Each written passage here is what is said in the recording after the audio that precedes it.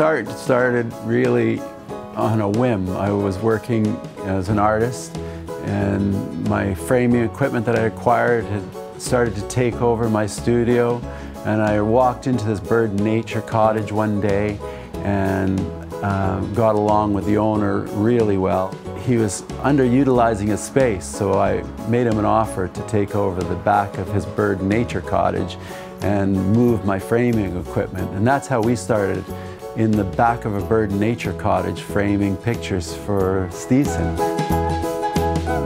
In 2001, we took over this space because we outgrew the bird and nature cottage, and we started introducing classes for children and adults in drawing, painting, sculpture, to the point where we couldn't house the classes here and opened a separate studio or a small atelier a block away from here that's hosted our classes.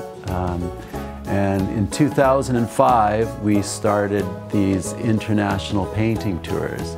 So I created another company called The Traveling Brush, and The Traveling Brush hosts international painting tours to some of the most exotic places in the world: China, Bali, Colombia, Cuba, Guatemala, and the list goes on and on.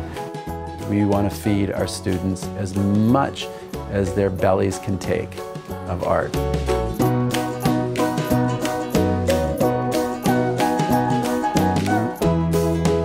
So once we started introducing the classes, then we needed to have art supplies, and then we needed to have a bigger studio, and then the studio's not big enough, so now the world is our studio, and I'm really proud of it.